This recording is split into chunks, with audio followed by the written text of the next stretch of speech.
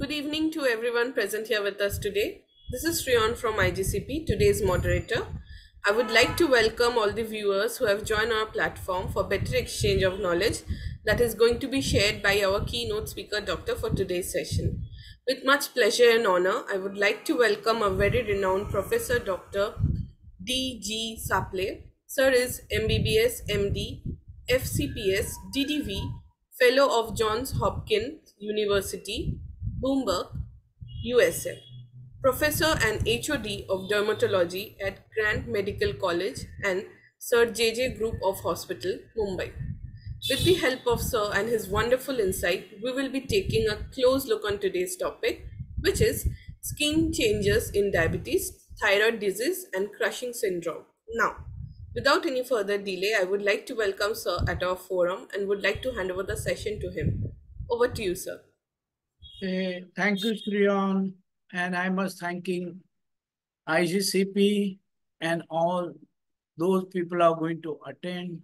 Thank you very much in anticipation, and I hope my talk will be useful in your day-to-day practice and managing patients.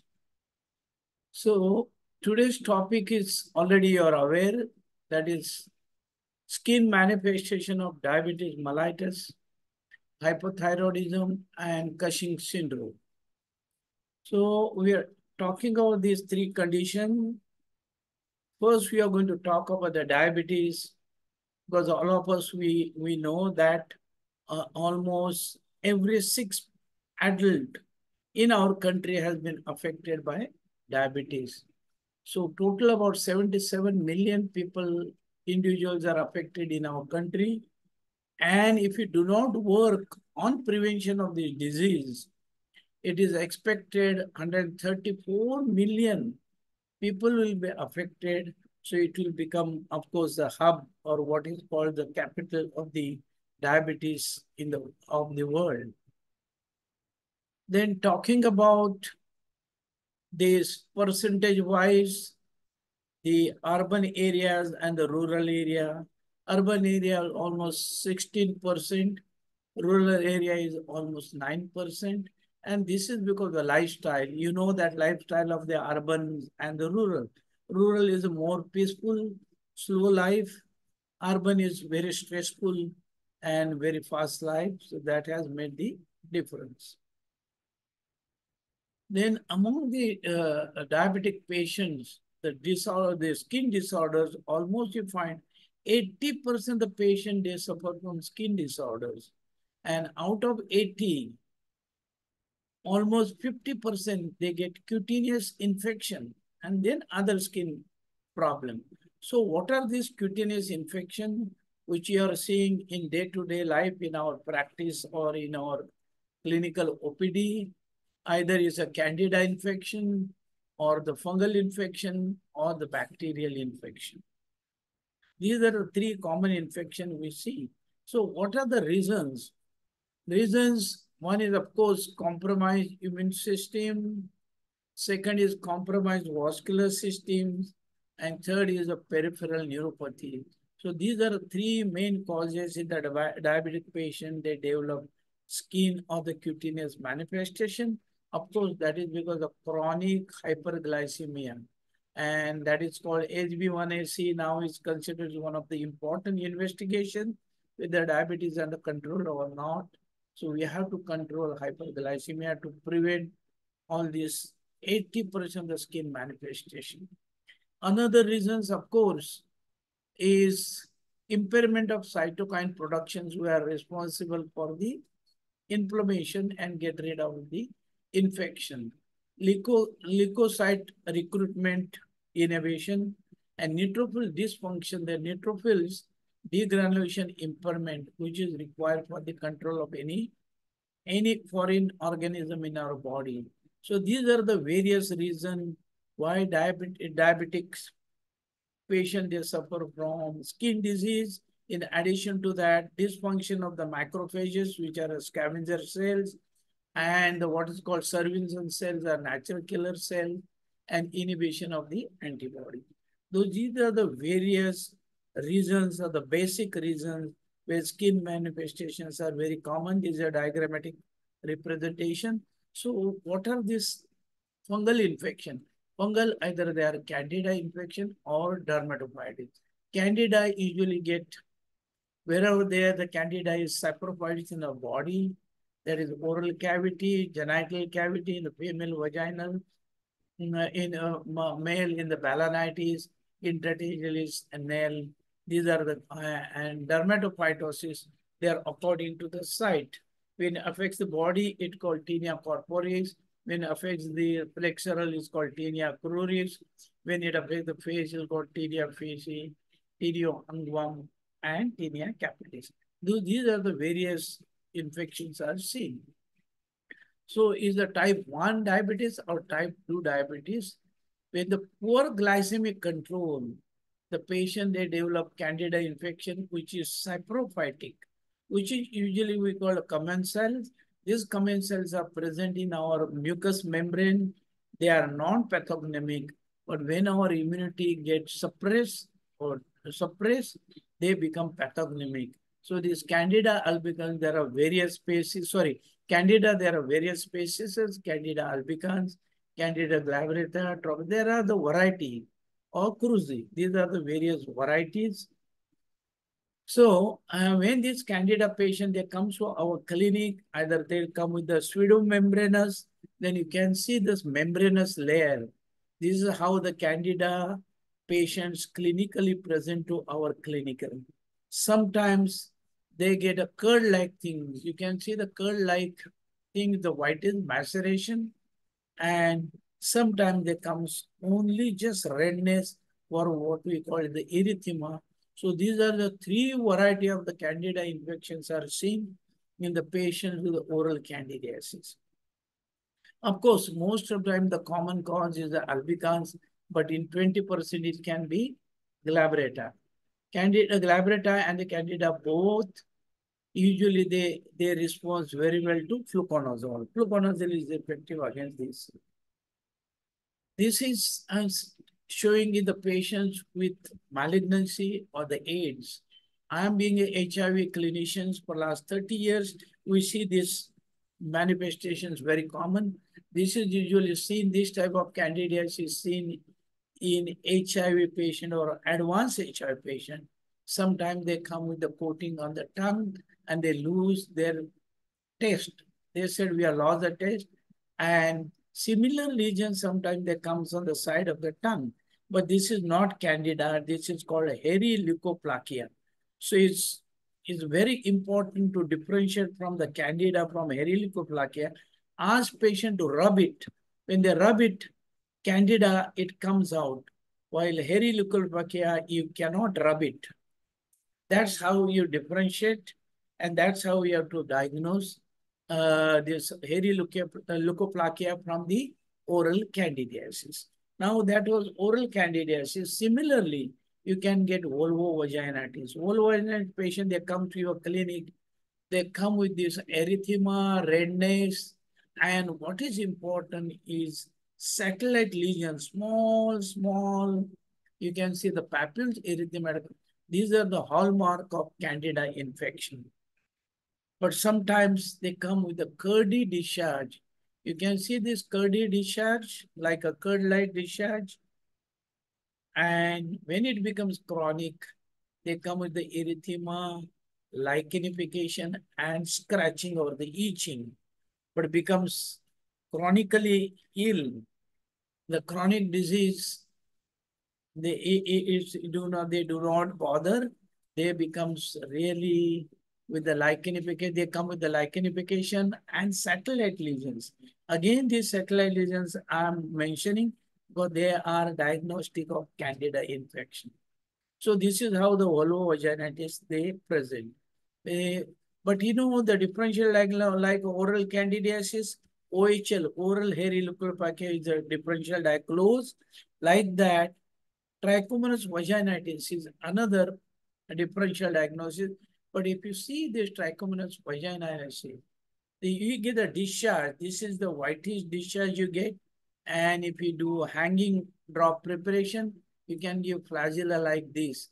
That's how you can diagnose trichomonas vaginalis.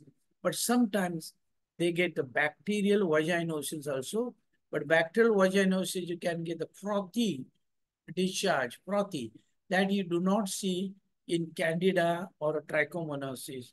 And when you take a smear, you'll find usually the epithelial cells, they look like this, but they are flooded with the bacteria and is a malodorous, foul smelling. That malodorous smell is diagnosed as bacterial vaginitis. I may take a smear. These are called clue cells. You get a clue cell, they are loaded with the bacteria. That's how the bacterial vaginitis is been diagnosed. But the most common is Candida albicans. So how do you treat Candida albicans? Of course, before starting treatment, you have to find out whether there are any predisposing factors. Diabetes with the predisposing factors like a pregnancy, contraceptive pills, or endocrine disorders, compromised immunity can aggravate or can increase the frequency. And of course, it depends upon the control of glucose and the risk factors as mentioned above. So when it comes to the treatment, I mentioned the treatment drug of choice is the fluconazole. So in uncomplicated topical application of fluconazole, 150 on a single dose is enough, but this is a theoretical. According to us, I usually give 150 milligram daily at least for 9 days, then 300 milligram once in a week for 3 weeks. But when the disease become a recurrent or the chronic, the fluconazole dose has to be 10 to 14 days. And according to this, IDA say that American guideline 150 weekly for 6 months, but we give 300 milligrams for 6 months, weekly 300. So this is how is a acute, you give 150 milligram for 9 days, is a chronic minimum for 2 weeks, sometimes 3 weeks, and then 300 milligram once in a week for 6 months to prevent this recurrent. This is how we treat this. And you see this, another article, this article shows an antifungal for vulvovaginal candidiasis, acute or chronic, drug of choice is fluconazole. Then similarly, they get melanoposthitis. When the patient of melanoposthitis, they come with phimosis. Because there is the infection, there is the inflammation, you'll find little bit discharge and there is a phimosis. Phimosis means they are not able to retract their prepuce or roll back. And that is because of there is the infection. So there is a candida infection. And this candida infection is always secondary. So when the patient come with this, why is getting this candida infection? See, now diabetes has become common, and one of the robust treatment for diabetes, SGLT2, that is dapagliflozin, which causes glycosuria. You must be knowing in your practice that glycosuria can cause candida infection. And this is how they get it. It has become very common. I see 2 or 3 patients, the patients with melanoposthitis, they are on anti-diabetic drug, that is dapagliflozin, that is AGL2. So you have to keep this in mind, otherwise you'll mistaken for other condition. Like now, this another condition where you can see this phimosis, but these phimosis again, they are the vertical cracks. These vertical cracks are very superficial and they are able to retract, but partially, while here they are not able to retract. So this is usually seen in genital herpes. So these are the various presentation you can see. And if you see here, there is a chronic inflammation, there is a thickening, induration of the prepuce, and the crack is there, but the crack is very deep. Deep crack indicates diabetic prepucitis, but this is due to disease diabetes itself, not because of the medicine they are taking. Because medicine usually get the acute and this is get the chronic.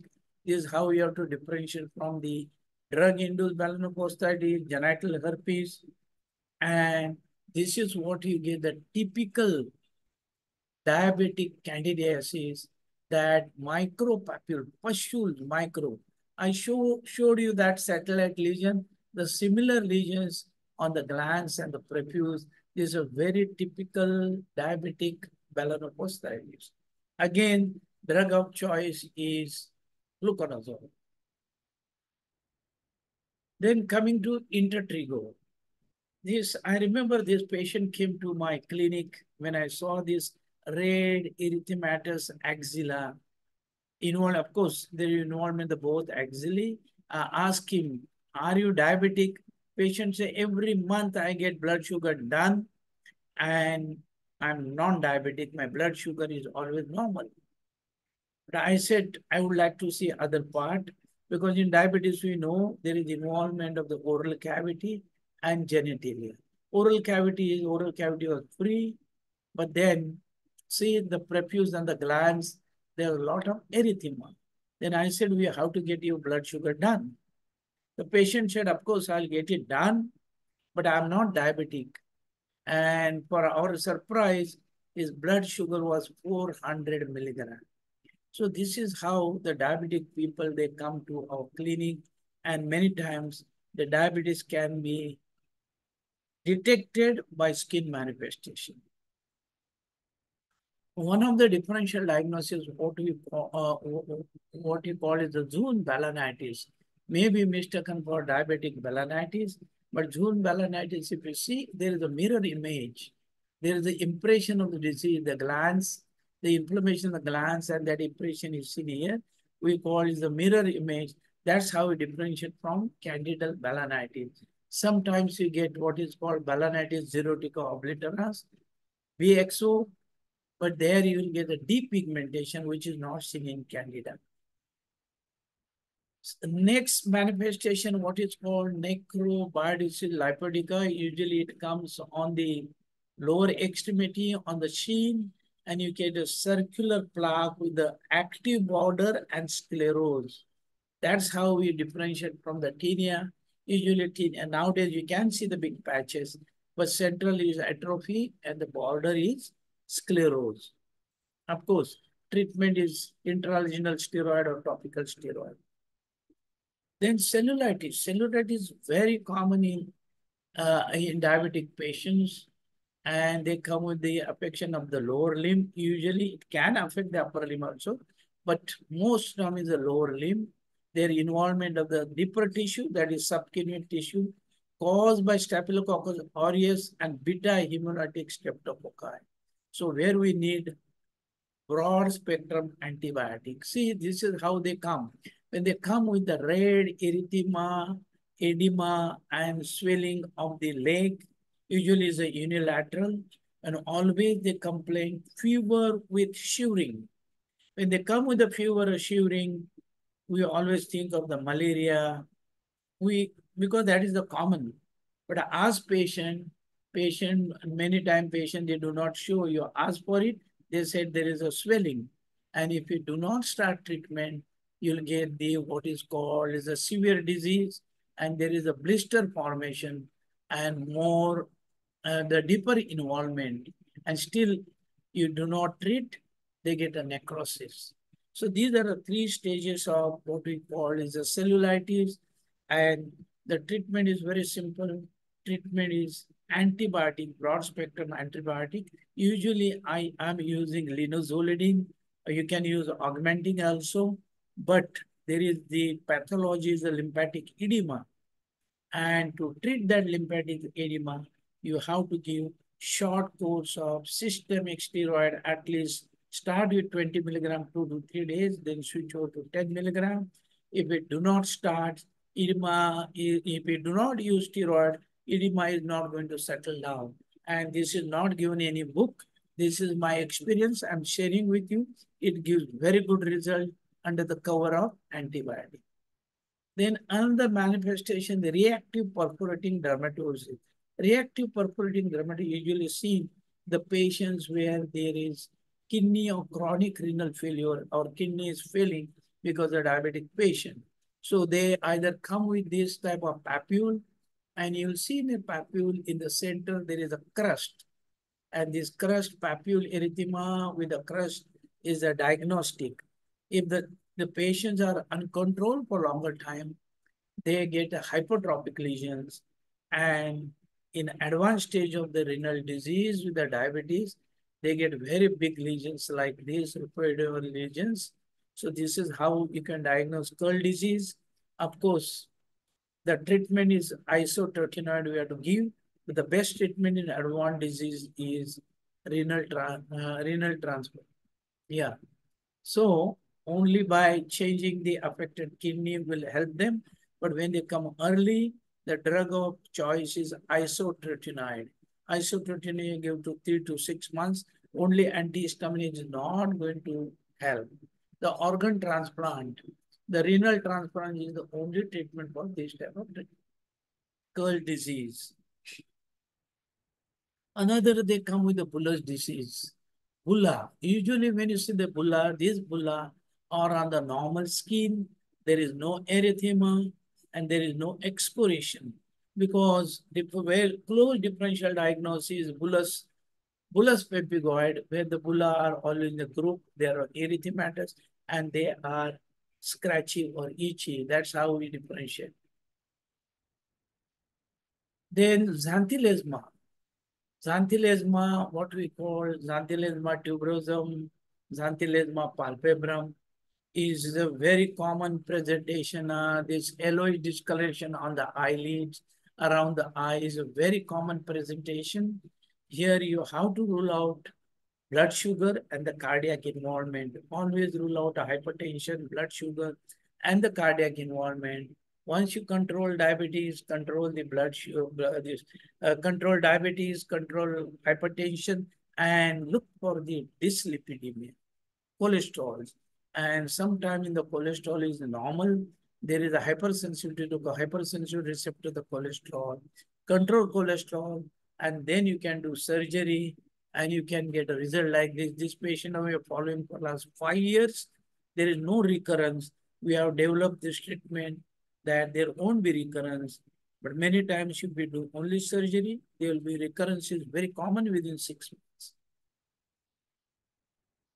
Then dermatophyting, fungal infection has become very common. If you see the prevalence is almost 40 to 80%. Why this is happening and why this presentation? I'll show this presentation.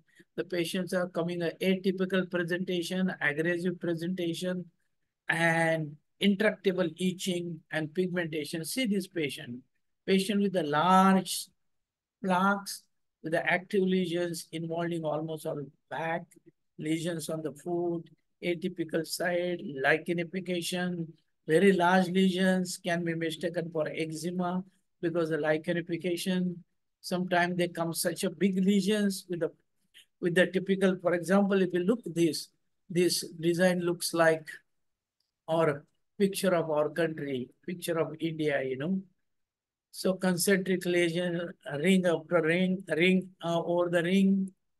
So these are the various presentations I've seen. And somehow I was up to now involved in the research of HIV in last 30 years. But then I realized there is a need to do research in tinea infection and started working 4 years back and found the treatment has to be minimum for 2 months and the adherence, the compliance is the only solution. We don't require any high drug, any costly drugs or costly investigation. And one of the best drug I found is fluconazole 150 milligram daily for 6 to 8 weeks, where most of the patient can afford, while terbinafine, itraconazole got a lot of side effects, lot of limitation, is very expensive. And that's why I say fluconazole is a drug of choice for masses, but daily doses for 6 to 8 weeks. Paranoia. Paranoia is another. Many patients, they come with a paranoia, involvement in the nails and the lateral posterior cuticle, lateral cuticle. Of course, this occurs in the patients who are working with the water, but it's very common with the diabetic patient, which are they are involved in the this vessel cleaning, washing clothes, or working in the water. So these are the common manifestation. Sometimes they come with the what is called acute. When they come with the acute, when it's a very painful like this, lot of erythema is a bacterial. But there is the erythema or the swelling is less and there is hardly any pain is a candida. And the treatment for the candida, of course, is a fluconazole, but you have to give minimum for 3 to 6 months. Like this is candida intertrigo. And this is bacterial. Of course, bacteria you give this antibiotic, but candida treatment has to be 3 to 6 months. And of course, the predisposing factor has to be address. Like the patient is cleaning vessels or washing clothes or working the water, you have to explain to. This is the lady is working, is a fisherman, they work in the water all the time. So you have to explain to them. Just giving antibiotic, antifungal is are not enough. Then this is onychomycosis. Onychomycosis or tinea pedis is very common in diabetic patients. So this is the typical onychomycosis where the drug of choice again is propanol, but you have to give 1 year totally. Again, this is tinea pedis. Here the drug of choice is fluconazole, but you can give salicylic acid in tinea, fungal, not in candida. Candida you have to give like miconazole, clotamazole, ibuprofen. You can give any whatever is available. But this is very important. When they come with this inflammation, it is mistaken by many physicians onychomycosis. But this is not sorry, this is mistaken for cellulitis as a bacterial infection. But in diabetic patient, usually it is a fungal infection. And one of the important clues you get WBC count, you'll find there is a neutropenia. Where is there is neutropenia and this type of inflammation, always think of deep mycosis. And usually this is caused by Fusarium organism or aspergillosis. And if you do not treat, they may go into ulceration, gangrene, osteomyelitis, and they may land up into amputations, like this patient. So we have to diagnose early and start treating. Just thinking of bacterial is not enough. Most of the time in diabetic, it is a fungal infection. So combination therapy, the meaning of combination therapy, you can give fluconazole weekly with ketoconazole ointment. That's called the combination, not combination of two systemic drug. One systemic drug is enough, but you have to combine with topical application like ketoconazole, clotrimazole, miconazole, ibuprofen, luliconazole. You can use it. So this is in a diabetic patient. In diabetic patient, if you see, this is a fungal infection. Fungal infection, what is the hallmark? Central clearance and active border. But here you get hardly any central clearance and you get active border, but they are not lined by papule and there is no central clearance because this patient is immunocompromised. Similarly, will happen in tinea cruris. You get a lichenifications and hardly you'll get central clearance. Similarly, in diabetics, sometimes you just get diffuse superficial scaling. You do not get that typical fungal infection. Then in HIV, we see this a lot of patients with HIV again diffuse. This is happening in because of compromised immunity. Methotrexate, the patient is taking methotrexate now. In rheumatic practice, they are using a lot of methotrexate. Patients are taking for 3 years, 4 years, where the immunity gets suppressed and they get this type of lesion in fungus, but they won't get a typical for this. Even the patients are immunosuppressive drug like cyclosporine, where you suspect, where you are taking the scraping and you can demonstrate what is called is HIP. These HIP are diagnostic of fungal infection. So that's called by deep infection that I was talking about many times. Diagnosed cellulitis is a fusarium or aspergillosis. Same thing. See, these are the fungal infection now we are seeing very extensive, even in non-diabetic patients. See, this is how we treat the same patient. This is the we treat, and this is we treat only with the fluconazole. By what I want to give the message is by good adherence, good compliance. We don't need any high or costly drugs. See, See, what we call is the counseling. Explain to the patient they require 6 weeks to 3 months, depends upon the extensive tenure. They do not apply soap in that area. All family members should be treated at the same time. Your clothes should be washed in the hot water and ironed properly. And avoid steroid. Don't use steroid. This is the counseling. If you do it, ask patient to take regularly, the patients, they won't get any relapse or recurrence. Antifungal therapy, we mentioned that you can give, yeah.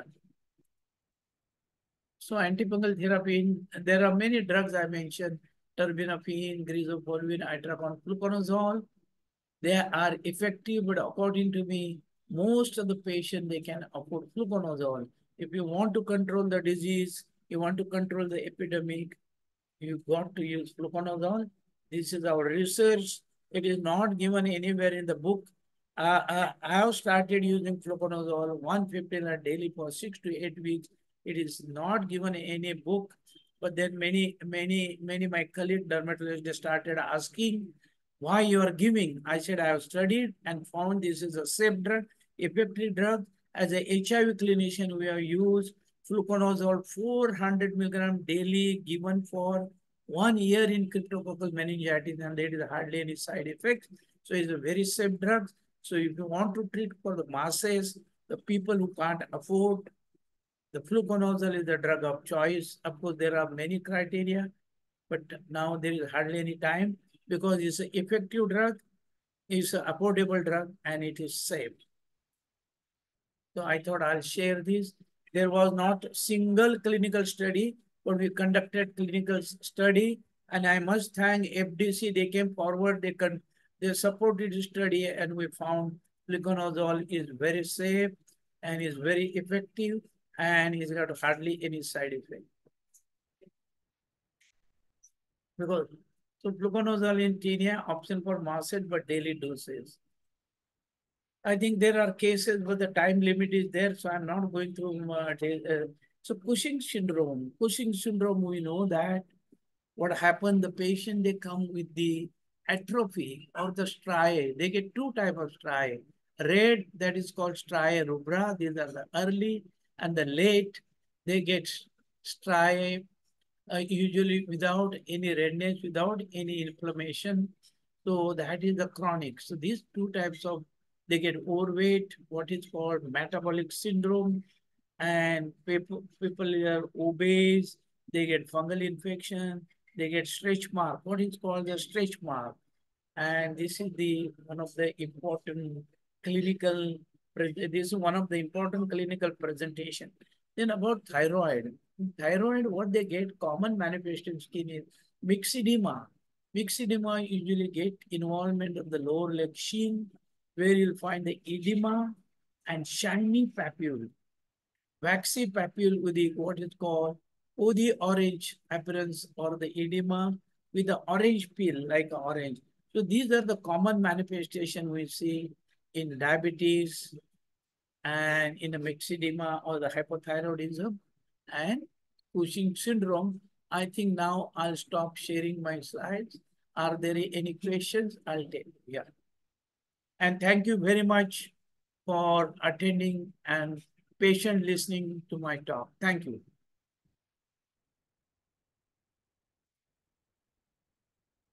Shriyan? Yes, sir, I'm there. Yeah. So, sir, thank you for this wonderful session, sir. The presentation was really nice, and sir, we do have some questions from our audience. If you'd like to take that up. So, sir, the first question from our audience is: how can skin changes such as vertigo in patient with thyroid disease serve as a marker for other autoimmune condition? Yeah, usually in autoimmune conditions, you get the same, means edema, inflammation, but it is generalized in autoimmune, while this is localized. That is number one. Secondly, you can get atrophy there. In autoimmune disease, you get atrophy, you do not get atrophy.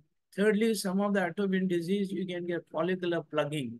You get the depigmentation. There are many changes in autoimmune disease, and autoimmune disease usually find it is associated with the other, of course, the joint pain will be there in, or the patient will losing weight, patient will have fever, patient will have urticaria. So many other things are there.